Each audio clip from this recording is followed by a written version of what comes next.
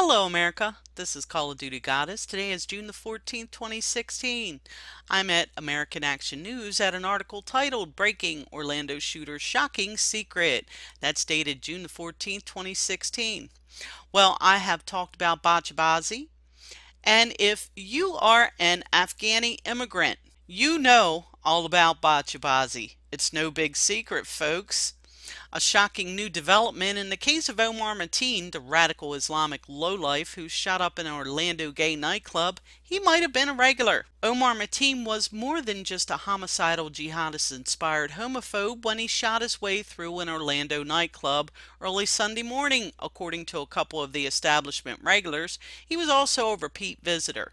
A drag dancing married couple described seeing Mateen as many as a dozen times at the gay-friendly nightclub, where he'd later embark on the single worst gun massacre in modern American history.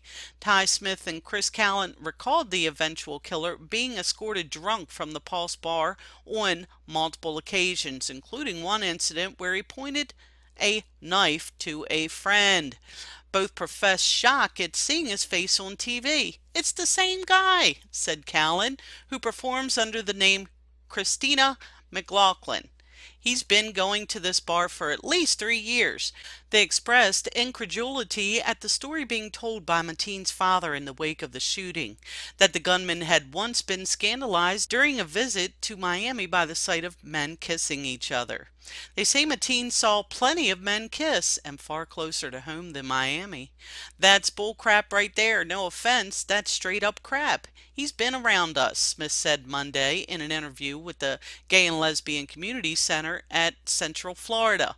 "Some of these people did a little more than kiss outside the bar. He was partying with the people who supposedly drove him to do this." Smith said the sometimes visitor would show up with a buddy and let loose in a way he couldn't when he was closer to the family's home in Port St. Lucie. He'd get really drunk. He couldn't drink when he was at home around his wife or family. His father was really strict.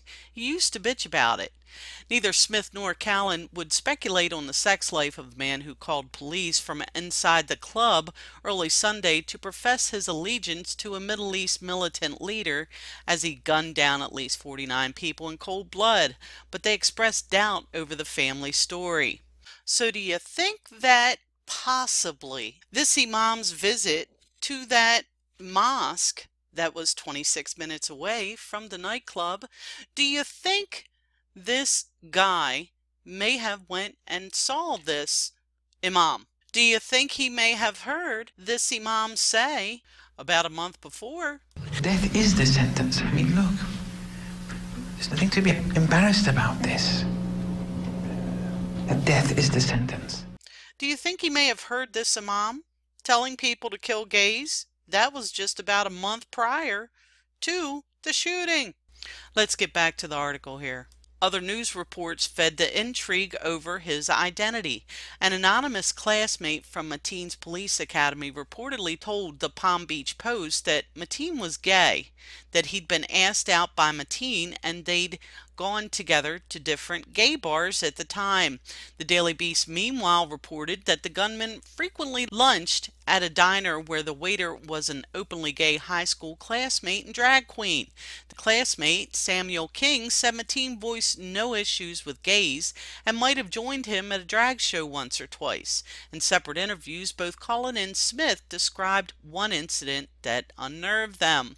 They said they decided to keep their distance from Mateen after he exploded in anger at a joke told by one of their friends, possibly about religion.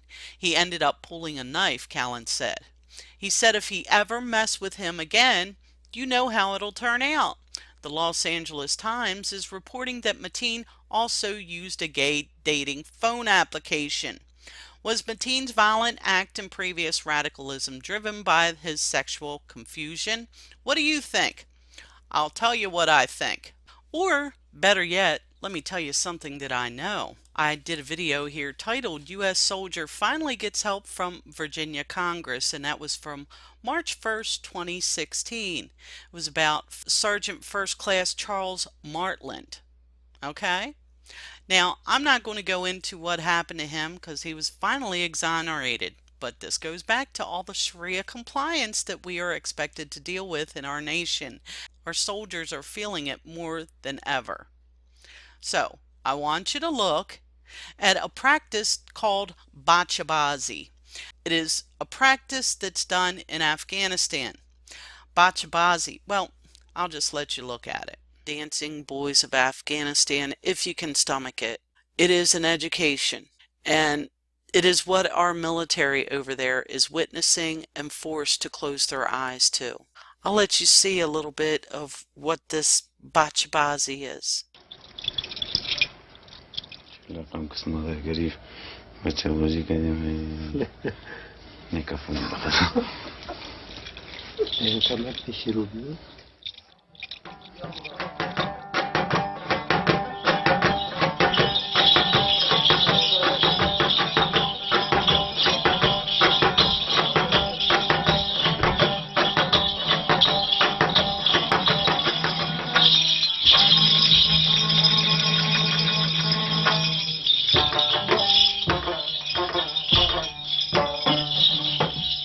ملایم بود با جانش کاغذ با دست لبانش با جانی بچه زند قطی کالای کفانش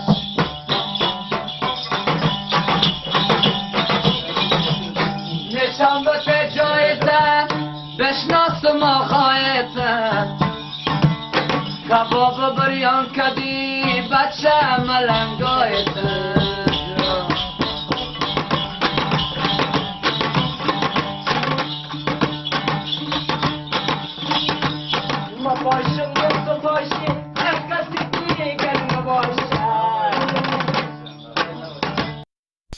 I'm going to stop it right there because it just pisses me off.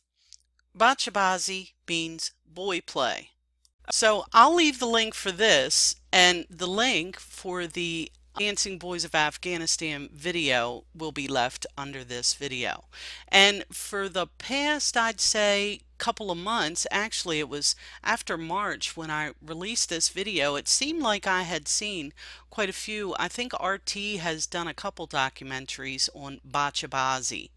But anyway, bachabazi is something that in Afghanistan, when you have money, it's like a stigma that you have all these boys to play with. And it is quite an education, and it does make you sick.